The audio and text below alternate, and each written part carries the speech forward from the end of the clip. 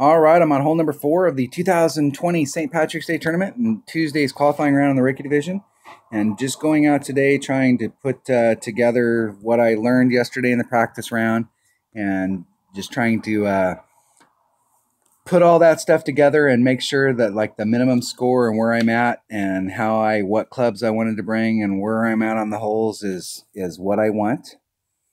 I may qualify in this account today, just to try and knock it out.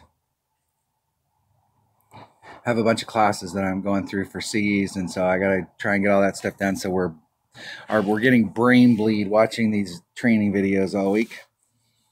So we're on Glen Monarch Estates, and we're on hole number 1. And hole number 1, which is a super hole-in-one-able hole, if you can get any kind of wind other than what we're getting. And we're getting wind that's rolling like this. And so where we're at here in this spot, when we go to make our adjustment over the sand, here's the deal. You got a sniper. It's got one ring in the center. That's your yellow ring. And then it's got your next ring, orange ring, or whatever the heck color that is. I think it's orange. And so these two rings combined add up to 2 miles per hour. If it won't give me the thing here. Miles per hour. Dose. 2 miles per hour. Okay? One of my subscribers asked the question of why don't I bring out a club here that hits less accurate so we don't have to make as big of an adjustment. The deal is that if let's say for instance I brought out a big dog, it's at 2 miles per hour. Its yellow ring, its center ring, is the same size as 2 rings on a sniper. If you get 2 rings off from the spot that we want to start, when you get to that second ring, it drops over that 2 mile per hour. It drops over the lip of the sand, and it takes a jump from somewhere around 1.9 miles per hour to about 2.5, maybe a little bit more on either side, maybe just a titch less, but this is pretty close. So if you need to make an adjustment that's 2.2, you're in between this, and so 1 second you're there and the next second it hops. 1 second you're at 1.9 and the next second it's at 2.5, and anything in between is on the inside lip of this sand, and you can't make that adjustment. And so we're having an issue pulling out the wind. Now normally I come at this with 1 backspin with no side spin, but there are several ways. We have to watch the way the wind's blowing. So if the wind is blowing and we're adding on 10%, so we're doing a plus 10%. So if we're having to make an adjustment that's somewhere between 1.9 and 2.5, then we're going to have issues here. So we have a couple choices. We could bring out a ball that causes more wind. You could bring out a marlin ball or a quasar. Like if you're using a navigator, you could bring out a quasar, because normally, traditionally on this hole, I was using a navigator. And you could bring out a ball that causes the wind to be higher. So if it's higher, then you can get past that spot where it dips down in, and you can make the adjustment. And you need to make the adjustment where normally we would pull the wind out in this direction. We need to come over to the other side and push the wind out so that we can use the rings over here to get the job done. The other thing we could do is we could bring the ball from the spot where it's here, where we're going straight at the cup. We could pull it over to the left, and the rough here is deeper, and we could put on side spin to bring it back to the hole.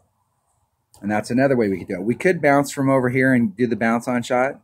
And really in rookie, the black line is not really the preferred way to go. You could set it up over here in the rough where you're doing more of this type of a rough bump, and do it where the rough is the absolute deepest to the sand to try and work it out. So this hole right here, I'm not sure. You can get on this one. I got on this hole 3 times yesterday, and all 3 times I had different wind. One time I had a really high wind, and twice I had the wind where it was right there at the deal, where it was hard to make the adjustment. And so it's really going to be dependent on how big the wind is. So we will have to see. Let's see what my choices are here. I'm definitely coming out with a sniper. And I'm going to start off with a nav, and we will see where the deal goes. So if I get into a spot where if I add on the 10% and I'm at 2, I may switch to a Quasar just to make the wind a little bit higher, but we'll have to play this by ear. Or I may switch to a Marlin. If the wind is less than 2, we're good. If the wind is over 2.5, we're good. But if the wind ends up being in that 2 range, then we're going to have a problem. So we shall see. Let's open up a chest. Clear out a spot. Let's anticipate that we're going to get a hole-in-one here. Let's make sure we got a spot for that chest to go. Always looking for commons. I got the Apocalypse today in my club card trading, so you always want to be able to, once you get it's really important if your commons aren't maxed out that you get them maxed out so you can start participating in the club trading every day.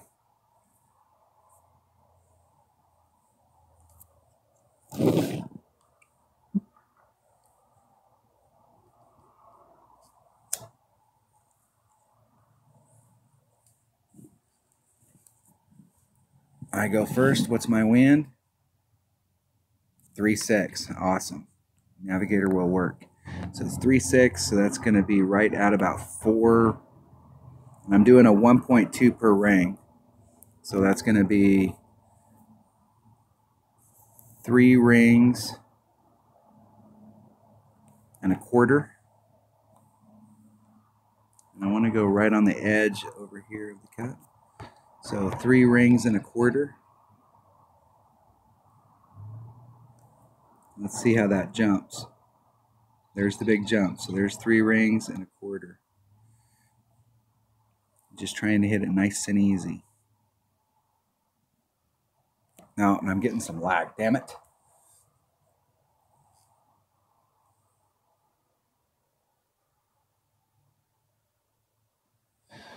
And even hitting it great to the right there, that should not have gone in the sand. And that might be an issue where, once again, because of how that's popping into the sand, the adjustment's off.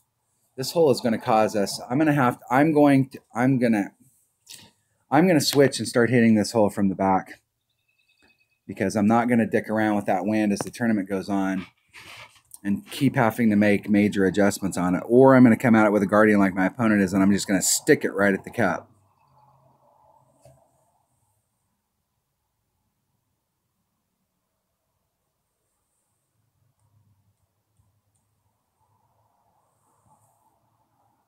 Because I don't like having problems with par 3s. I don't count on par 3s to win me tournaments. I count on par 4s to win me tournaments. And those opportunities that we have to get Albie. But par 4s are really, for me, they're my big focus. That's where you can win tournaments, is on par 4s. And if I can pick up a par 3 and get a hole-in-one, awesome. That's gravy. I'm going to try and hedge my bets here.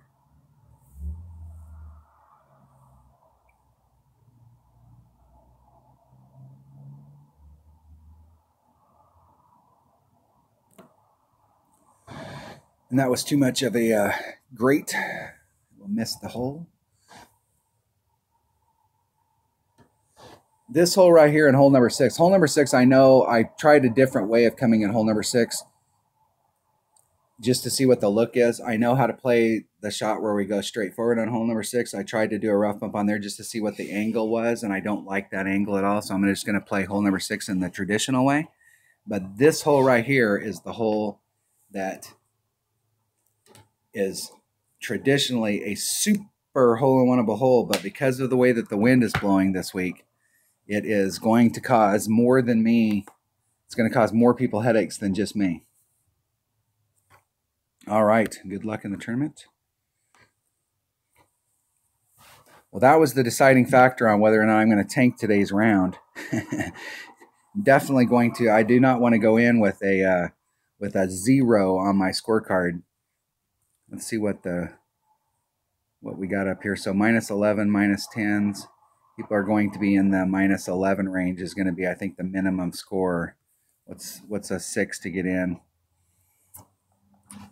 And they dropped the par 5, so shooting a 5 and 6, dropping that par 5. So it looks like you could probably get in with a -10, but I'm not really interested in. I may. I may try and qualify today just so I can knock this account out of the loop so I don't have to play it. And I'm not really ever too concerned about where my practice account ends up. As long as I can make the weekend round so I can continue to practice, that's what's important. But I do not like seeing zeros on my scorecard, especially on par threes, on any hole, but on par threes, that really pisses me off.